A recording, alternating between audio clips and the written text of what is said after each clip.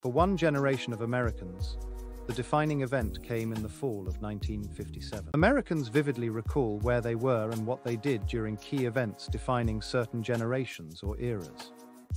Examples include the bombing of Pearl Harbor, the assassination of John F. Kennedy, the explosion of the Space Shuttle Challenger, and, of course, the traumatic terrorist events of 9/11. For one generation of Americans, the defining event came in the fall of 1957. On October 4th, the Soviet Union became the first nation to launch an artificial satellite into space. Leading Soviet rocket engineer Sergei Korolev headed the team that had created the USSR's first intercontinental ballistic missile, ICBM.